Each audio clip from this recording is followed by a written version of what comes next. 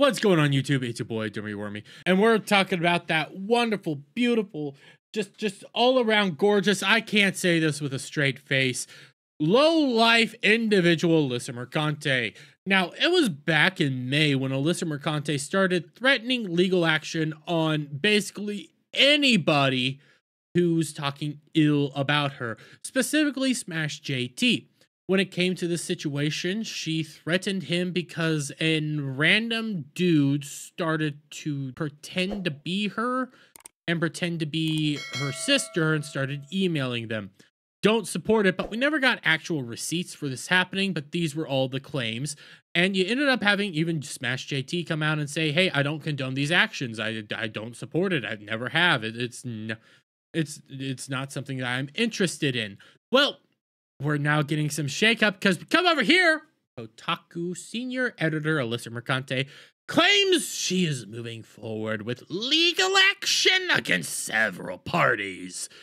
Yeah, that's her claim, and I will have to hop over here to the Googles because I'm actually blocked by her. Okay. So this was her tweet that she ended up posting out, and you see it right here. It's been nearly 6 months since my Sweet Baby Inc. report and the start of the GG harassment campaign.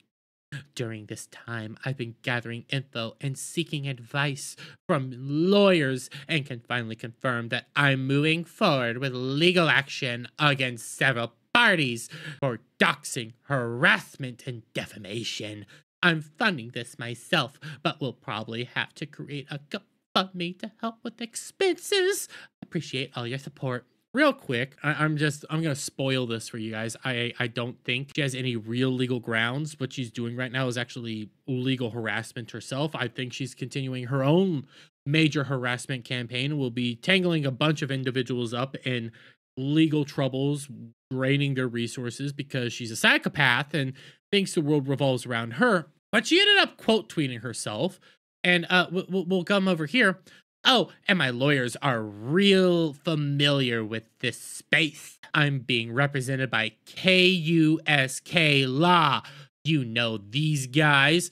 And she points to an article, by the way, that she wrote called "Racist Destiny 2 Player F's Around and Finds Out." So I decided, you know what? Let's do some digging, shall we? Let's go and see what she had to say. I hop right on over to her little thing, and I start seeing this. Jesse James Comer harassed and doxed a Bungie community manager. Now he owes the studio nearly $500K in damages and fees. Now this story's honestly kind of weird, a little creepy because she doesn't actually get into some finer details about this whole story. It was put into default. Now, I'm still digging around to try to figure out what's happening, but I can tell you right now, it does look like, from my perspective, Jesse James Comer's a nut job and probably did do some really bad things, and probably rightfully so that he lost this. But we're going to come over to Game Developer real quick because I think they have a better article, but we will hop back over to Kotaku in a moment, but I just need to point this stuff out to you. Destiny 2 player ordered to pay $500K for harassing Bungie developer. The player began a targeted harassment campaign against a Bungie community manager and their family. Wait, what? Family? Yeah. When we keep going through here, we're going to see something interesting. A Destiny 2 player called Jesse James Comer has been ordered to pay almost $500,000 for harassing a Bungie community manager referred to as D-Doe because the studio chose to promote artwork created by a black fan during its May Destiny 2 story community spotlight series. So this story centers around what appears to be an actual racist who went after a Bungie community manager and literally harassed them, like actually went after them.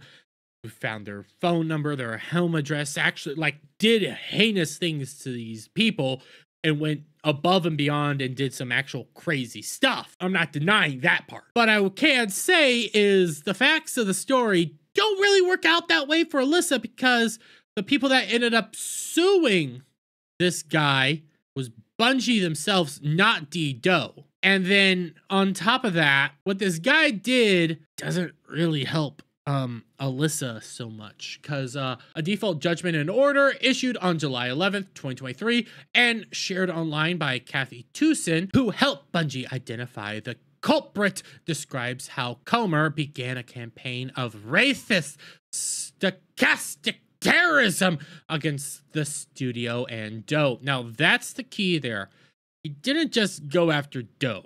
Now, him going after Doe in any way, shape, or form was a bad idea, because he did go above and beyond, but he also went after the studio. There's a little bit more to the story than what our good friend Alyssa thinks, but it explains how Comer would target Doe by using Text Now VoIP service to leave hideous, bigoted voicemails to repeatedly ask Bungie to create options in games in which only persons of color would be offed. Yeah, bad idea. Comer also targeted Doe's wife, leaving threatening and frightening voicemails that indicated he knew where they lived and could assault them. Wait a minute. So Comer went after Doe's wife and started messaging Doe's wife. Does that sound familiar to anybody? Because it should sound familiar for Alyssa Mercante in two regards, because when we come back over here to her actual article that she wrote on him, you start scrolling down a little bit, and Comer then started leaving similarly aggressive and racist voicemails for the Bungie employee's wife. So even Alyssa Mercante knows that this guy was going well above and beyond, contacting family members, contacting individuals, doing some pretty heinous, nasty things to people, leading a major harassment campaign against individuals. Kind of like what she did, because when we come back over here to that Park Place article, I want to remind everybody about a little thing that happened. And it's not a great picture, so I'll zoom in, because I want you guys to remember this little shindig that happened that, yes, Alyssa Mercante's kind of try to stifle down the best of her ability, but keeps forgetting that it happened. Never thought I'd get so much pleasure over at Alyssa Mercante spurging out about me, but here we are. Now she slid into my DMs like, B, I'm married, GTFO here. So you think it's funny that you platformed a man threatening to off me. What was the story? Oh yeah, Alyssa Mercante messaged Smash JT's wife. Remember that. She went after Smash JT because he talked to somebody that wasn't a fan of Alyssa or whatever. So what does she do? She went after his wife. Wait, where have we just heard that? Comer! Wait a minute. Oh, is that all Alyssa's done? No, that's not. No, I'm not defending, random individual going after Alyssa's sister or whatever. But here's the thing, guys. There's no real evidence that anybody else did this except Alyssa Mercante's own words. And when we actually go through more of what Alyssa Mercante's done to Smash JT, for example, we got this. Now, this one's more Nick Calandra, but the story started because Alyssa Mercante dropped an entire doc of countless YouTubers talking ill about her and putting out lists of people and then crying that other people put out a list of individuals associated with Alyssa Mercante, Smash JT. So she worked along with the Second Wind CEO guy, who has his own darkness to him, to get his web page taken down and to hurt Smash JT financially. Oh, what else happened? Oh, after celebrating Kotaku detected being shut down, Alyssa Mercante now claims you can keep your website. It helps. Oh, it helps her, does it? Again, problem with Alyssa is she thinks she's smart. because she forgets that people actually have screenshots of what she's done. There's articles about what she's done. There's articles about her actual harassment campaign that keeps going on and the contradictions that keep popping up left, right, and center. But yes, she then said, it helps me. It helps me. It helps me paint you guys in a bad light after your whole website came down. You can keep it. Oops, website not detected. Huge shout out to Nick Calandra, who reached out to Wix about the site. Consistently follow up. And then obviously we scroll down here. You can keep your website. It helps me. Helps you with your harassment campaign. Oh, what else do we have? Kotaku senior editor Alyssa Mercante passive-aggressively attempts to get YouTuber Smash JT canceled from San Diego Comic-Con. Remember this one? Oh yeah, she really tried to get Smash JT canceled from Comic-Con because she's evil. She's harassing him. She's constantly going after Smash JT. She hates this man with a burning passion because all he does is make articles about her, talks about her, content, because she's a public person. You're allowed to do that because you also go all over the place promoting yourself as an lead editor or whatever for Kotaku, so you are a public figure. He's allowed to talk about you. And then you have some majorly awful takes online, so then people dunk on you and make fun of you. So now because people have been dunking on you and making fun of you, you're gonna be lawyering up and suing everybody. Well, there's another wrench in Alyssa's system, because Alyssa's from New Jersey, okay? She's from New Jersey. The biggest part about this whole story here, the Destiny 2 player, is it took place in Washington, not DC, like the state. Now, Washington State has some very specific laws on the books depicting some of these things, some of the things you can and can't do, and what's illegal and not illegal. I don't know if she actually has standing to do this anymore. I don't think she actually has a leg to stand on.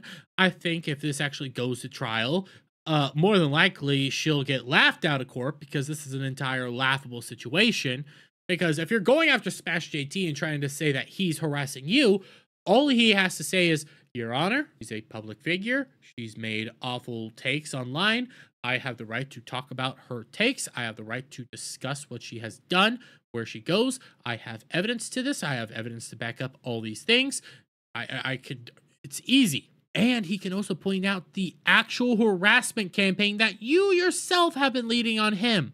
He'll acknowledge that you're doing. He's not trying to take you to court. She ended up hiring one of the firms that helped take care of this case. I don't know what they actually specialize in, but to make matters a little bit worse on this case is we'll hop over to this Catherine Tucson Twitter account real quick, because I think this is interesting to say. Because by the way, Catherine Tucson hates Vic Mignogna. It just can't quit talking about Vic Mignogna and that whole case. So you get that little angle, but can confirm she's quote tweeting Alyssa Mercante on this particular group and the work that they do, because she's actually a paralegal for them. You can see Mongo here. Has anything happened with the Jesse James Comer lawsuit from last year? What do you mean? She responds. Mongo, have they collected any money from Comer? And here's the funniest part. I don't discuss ongoing proceedings. Sorry. Wait, it was a default judgment. I thought you guys got the W. Thought he was supposed to pay out money. Almost like there's more to the story that we're not being given. Almost like there's probably more aspects to this, and you guys all ran with this thing. But the reality of the law is heals, movement, changes. And again, this was a default judgment. Hard to get those unless you don't show up to court sometimes. So there's probably more to this story than meets the eye. But at the end of the day, it is laughable to see Alyssa Mercante even think she has legal standing, legal grounds, and she could actually win a lawsuit against Smash JT.